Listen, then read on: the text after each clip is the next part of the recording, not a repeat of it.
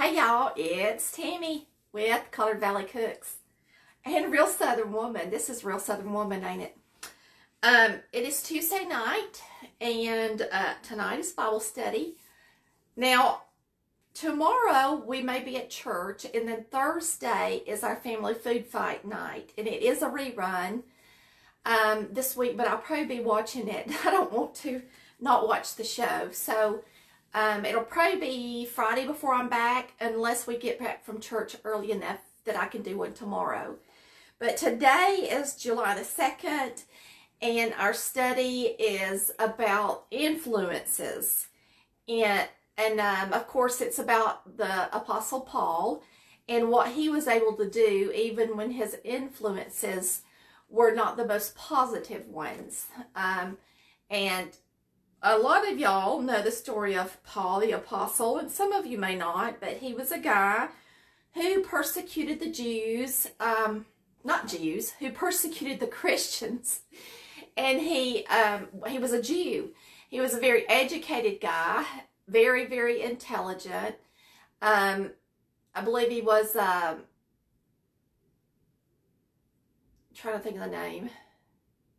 He was a citizen of the Roman Empire, and so he had rights that a lot of other people didn't have. And so he wasn't just anybody. He was, God chose a really, really important, educated man to do the job that Paul the Apostle did. And Paul, of course, didn't believe in Christ, and he was persecuting Christians because he didn't believe in him, and Christ made himself known to Paul. I believe it's out on the road to Damascus, and that's a beautiful story in itself, and how Paul became a Christian. But this Bible study tonight is out of Philippians chapter 1, and that's verse 6. And Philippians is a book in the Bible that is in the New Testament. It is one of the books that they do believe that Paul wrote in the New Testament. It is a book about, the lady in my women's Bible summed it up as a book about joy. So it does have a lot of joy in it. It's a very short book. You can read it easily within really an hour probably.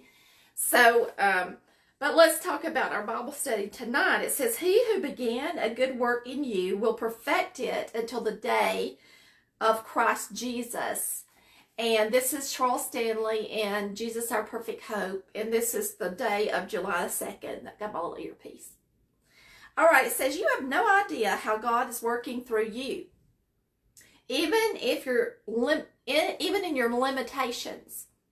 Consider Paul at this time in a Roman jail. Certainly anyone in his situation would have felt that his or her life was not effective, and that their service had come to an end. Yet during the prison years, Paul wrote the letters that would become such an important part of our New Testament. And that makes me think about, you think about somebody like the Apostle Paul, and a lot of people do preach on how even in his dire circumstances, he was in jail, he still wrote these epistles. But might I say that if it weren't for him slowing down enough to be in jail, he may have not had time to write the epistles. He may have just been, on his feet, spreading the gospel. So everything's planned, whether we want to believe it is or not. And I'm sure God planned for Paul to be in the prison, and planned for him to write these epistles for us to be able to use thousands of years later. So I just thought I'd throw that in. It says, "Do you think Paul knew that these epistles would continue to transform people's lives 2,000 years later?" Of course he didn't know that. But you know who did know that? Our Lord and Savior Jesus Christ. That's who knew it. Yet God had a greater plan than the apostle could have imagined. You may feel limited in your service to God, but there is no way to know how many people that you influence through your obedience to him. Who is watching, listening, learning from you, or how they will affect the world. But always keep in mind, every person impacts history in some way, either for God or for the enemy. What you do lives on in the lives of others. So make sure you are seeking the Lord daily and that you are obeying all He calls you to do, because the good you do in His name continues to bear fruit in eternity. So what He's letting us know is that we all are influencing somebody. There's somebody we're influencing, and it's either going to be of God or it's going to be really, what does He call it? The enemy, which is the devil. And so it's up to us which side we choose to be on, because, it does say in the Bible more than once that you can't be lukewarm and be in the middle. You're either for Him or you're against Him. And everything we do reflects that. Even when we don't want to be against Him, sometimes we are against Him because we live in our flesh and not in the Spirit. And we let our nature, kind of take control of that. Now, it says, Jesus, thank you for working through me, and even when I feel limited, amen. And he always says his hope is in Jesus, and he gives a reason at the end of every lesson. And then this one, he says, my hope is in Jesus because he brings eternal fruit from my obedience. Okay, so I picked up the book of Philippians, and I started reading a little bit in it. And like I said, it's a really short book. And it is about a church that Paul started in Philippi. And Philippi was a place, and it was, I think it was one of the first places I think it was the first place that he was a missionary at that was in Europe. I do believe that's correct. Now, it also talks about that there was a lot of women in Philippians, and so there was a lot of women who had influence on others and even on Paul, I'm sure, and Paul had influence on them. And so it talks about that in here. It also, I was going to read that little bitty excerpt for y'all just so y'all would hear it. And then we're going to go and read a little bit in the book. And that says, women played a prominent role or a prominent part in the book of Philippians, perhaps as much more than any other single book in the Bible, I'm sure they mean. The Philippian story began with a woman meeting on the riverside where prayer was customarily made. So it began with a story where women met on the riverside and actually prayed. And it says, since Philippi became the first European city in which Paul preached, his first European convert may have been a woman, Lydia of Philippi, and her household. Later came a Philippian jailer and his family.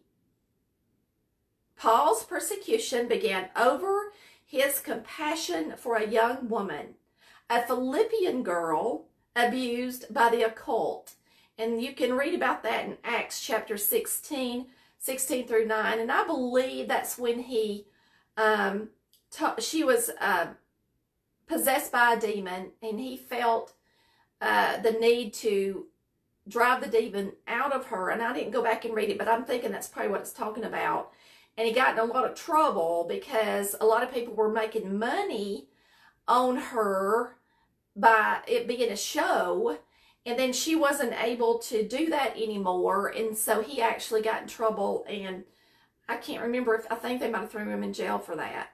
So anyway, that tells about his compassion for her. It says that a decade later, trouble within the church focused on two feuding women. And I know I won't say this right, but it's Euodia and Syntyche. And I didn't look up how to pronounce those. I could do stuff like that for y'all, but I'm not going to. Y'all can look it up if you want to. I don't want to get too off the beaten path here because we don't really know who these women were, but at least Paul thought enough of these women to spell them out in here by name. Now, these two women had a beef in the church and had gotten into some disagreements. And so I believe, from what I can tell, is there was a man, you try to find his name, it's long. Let me flip over, y'all. There's a guy that came to bring Paul the Apostle some gifts from the church of Philippi. He also, I do believe, came to let him know of the troubles that they were having in the church. Okay? So when he starts out the book, he talks about, let me try to find his name. This is one that actually gives quite a few names. Eodius, this it was what comes in my head, but I don't.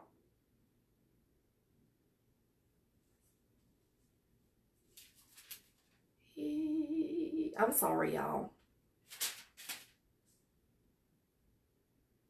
Epaphroditus. That sounds much better, don't it? Epaphroditus. So Epaphroditus comes from the church of Philippi, and he brings Paul some stuff, and he also talks to Paul about the disagreements in the church, and he actually gets really, really sick. He got so sick that he was very close to death, and he does get better, and Paul gets to send him back to the church of Philippi. And so when he writes this letter, he talks about that happening, and he loves these people in this Philippian church, and he's letting them know what's important and what they need to focus on. But more than anything, he tells them that they should be of one mind and spirit and not be in disagreement with each other. But one thing that I took out of it, since we talked about our heaven yesterday and where we're going to spend eternity, within this book of the Bible, Paul does talk to us about our citizenship in heaven. So I thought I would talk about that tonight. It says, brethren, this is in Philippians chapter 3, and we're going to start with verse 17. It's Philippians chapter 3, verse 17. He says, brethren, It says, brethren, join in following my example, and note those who so walk as you have us for a pattern. So he's letting them know to follow him as a pattern. It says, for many walk, of whom I have told you often, and now tell you even weeping, that they are the enemies of the cross of Christ, whose end is destruction, whose God is their belly, and whose glory is in their shame, who set their mind on earthly things.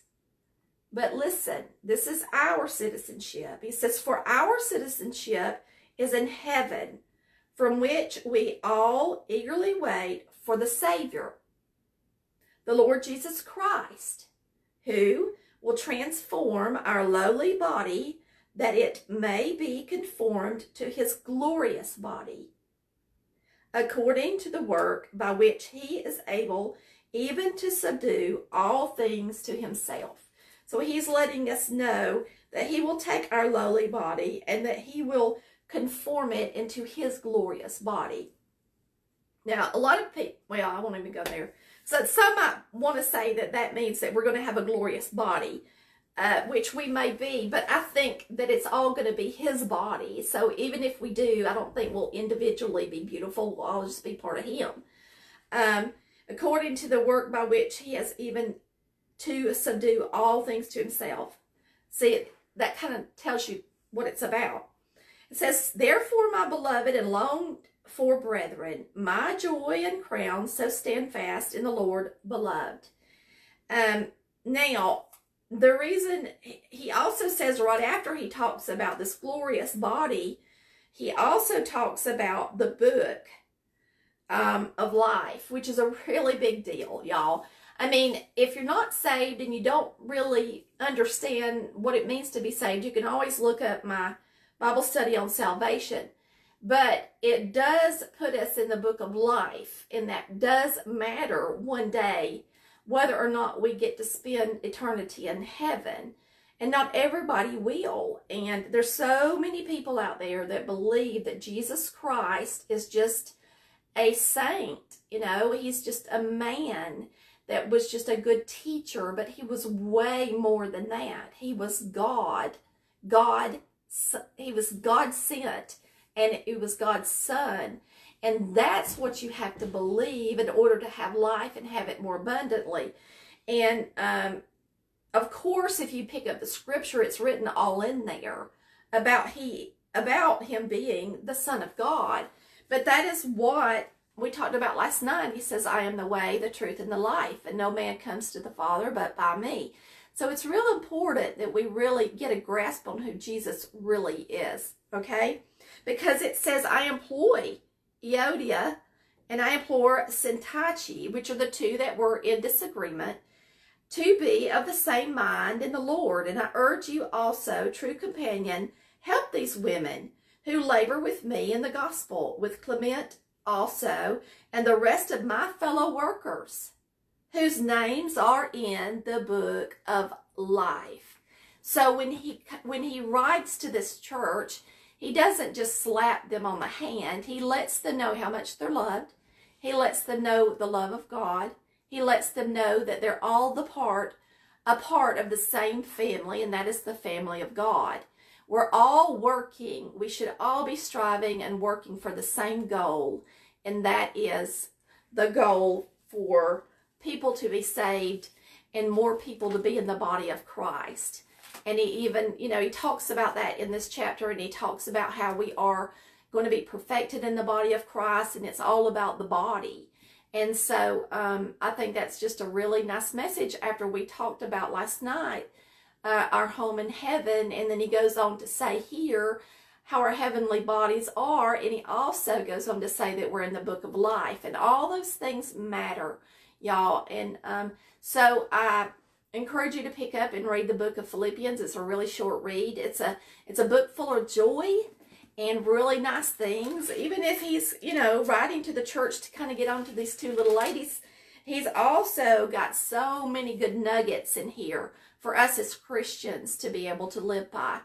And he also tells you a little bit about himself and how, he was brought up to persecute the Christians. And, it's very evident that he learned really quick who Jesus was, and he learned that he was real. And he learned, he just fell in love with him really fast. And I was thinking today, if Christ hadn't have used Paul, I'm sure he would have found somebody else, because that's how God is. He's going to get his work done, and he's going to, if you won't let him use you, he's going to use somebody else, okay? Hopefully that's the case, that you will let him use you, and you will be an influence. Now, am I perfect? Absolutely not. Y'all know me. I'm not. I'm far from perfect. And that's what really makes us to be better Christians, is to know that we're not perfect. To know that no matter what we do, no matter what we say, no matter where we're at in our life, we will never, ever be perfected. The only way is through Christ and in Christ. And I really have a hard time thinking that there's many people in this world nowadays that truly, truly are only focused on Christ. I just think that would be really hard to do. With technology like it is, and with entertainment like it is, and no matter who you are and everywhere you look, the world is out there, okay? And the devil, I don't blame the devil on anything that I do, because it's my flesh. It's my fault, because I'm the one that's not close enough to the Lord and this Holy Spirit, that I fall for the dangers and the snares of the devil. It's not his fault. It's my fault, okay? So let's not blame the devil. He's got the world set up perfectly so that we can all fall. But it's up to us whether or not we choose the right side, the winning side, right? So we have to get up every day. And just like Paul said, as good as Paul was, he said he had to die daily. So let's not ever forget that. I guess that's really all I'm going to talk about today. We did get our aprons today from Family Food Fight in the mail. We really didn't know for sure if they were going to send us those aprons, but I'm assuming because the first two shows, you had to earn a kitchen. And then once you earned a kitchen, you got your color on your apron. That was the color of your kitchen. And that's how you knew if we earned our kitchen. And really, they slipped some photos in there. I don't know if y'all noticed or not, but not every photo people had the white and yellow writing on their apron. And so you could tell, you could have told if you knew the story, if somebody had on a colored apron that they made it to their own kitchen. But we got all those in the mail today, and we had quite a few because we got them really dirty, and they had to have a few, you know, in stock for us to change into. Although they did make us wear our aprons throughout the challenges. And if you'll notice, y'all, when we're standing up there, the next time y'all watch a show, my apron is always so dirty, and nobody else's is. And I'm like, I guess nobody wears them on a daily basis like I do, because I wipe my hands on mine all the time, and mine is dirty in every show. It's crazy. But anyway, I did enjoy Mama's room today, or my room, my prayer room today. And I miss her, and I love her, but I know she's in a wonderful place, and I can look at her face and know that she is comforted.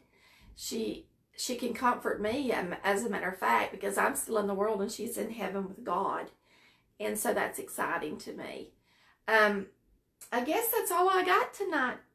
And if I come on tomorrow, let's see, it would be after church, so it'll be a little later. Or if I'm really tired, then I will see you guys Friday, okay? Because Thursday night is Family Food Fight at 9 o'clock on ABC, your local station. And if you do not pay for cable, you could probably just switch your TV to antenna and pick it up anyway.